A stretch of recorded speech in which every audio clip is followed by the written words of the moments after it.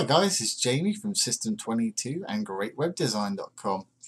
Just been building a WooCommerce site here, an e-commerce store. It's part of one of our upcoming courses. Come across a little interesting problem that a few people have asked me about. We're getting ready to customize our menus and put in what we want to in our menus here.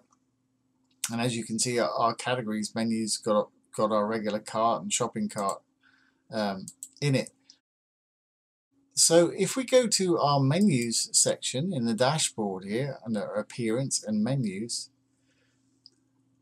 you'll notice there is no product categories for the WooCommerce. There's categories, but that's actually for our posts and we haven't got anything in there. So if we're creating a menu, there's no way to add our categories to that menu.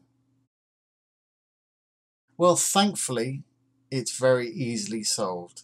What you need to do, as I'm sure a lot of you WordPress veterans will know this, is go up to your screen options.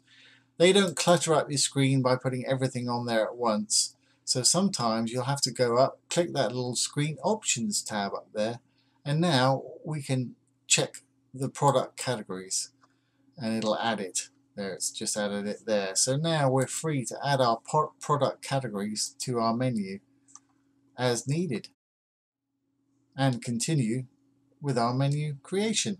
Well, I hope that's been helpful to you. Once again, this is Jamie from System22 and GreatWebDesign.com. Little things like this can drive you absolutely crazy, so I hope that saves you some time. Please subscribe to our channel, and thanks for watching.